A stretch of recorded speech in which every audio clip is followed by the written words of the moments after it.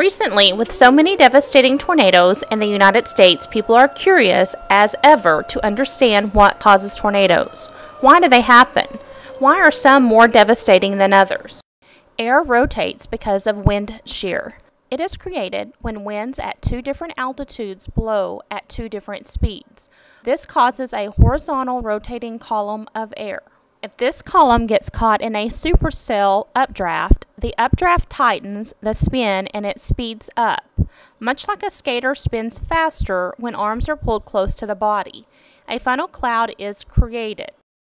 Tornado experts and damage surveyors base their wind speed estimates on the damage caused by the tornado.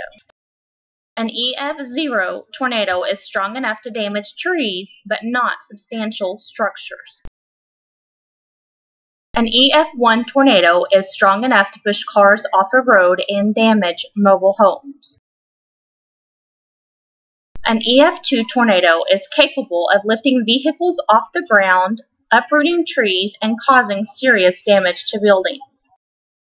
An EF3 tornado is the maximum level at which shelter may be taken within the center of a home.